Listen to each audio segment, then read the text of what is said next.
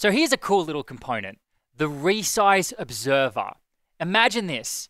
You've got a div, and you've got something like full width on that div, and then you've got a background of blue, and I'm going to do background blue just so that you can see that this div is in fact a full width div, and that I'm not telling fibs to you.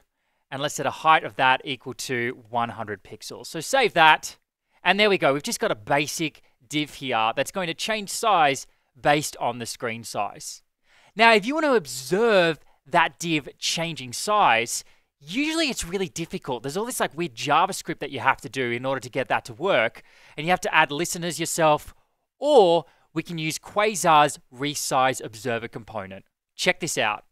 Let's come in here and then whack inside of there a Q-resize-observer component.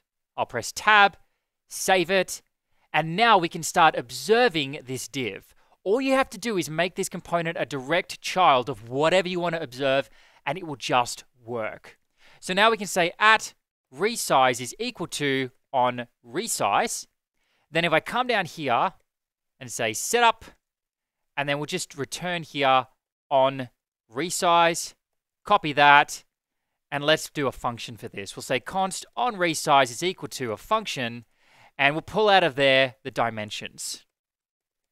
So these dimensions are going to give us the width and the height. We'll just do a console.log, save it, and now we're good to go. Whenever this div resizes now, we're going to get a console.log. Check it out.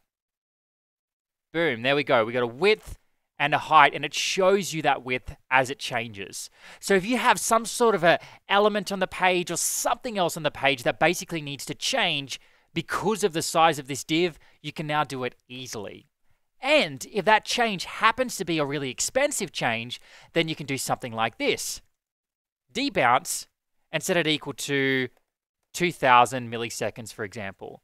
And that means that this is going to get called, this at resize will get called with a 2000 millisecond debounce. So check it out. I can resize this and nothing happens, but I stop and then it comes through. So it's basically going to wait to see if it hasn't happened for 2000 milliseconds. Really, really handy. So that just makes it a little bit more efficient.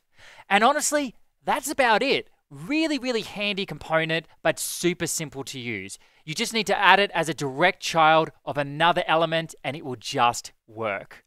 So that is the QResizeObserver. Hope you enjoyed this little video, and I'll see you in another one.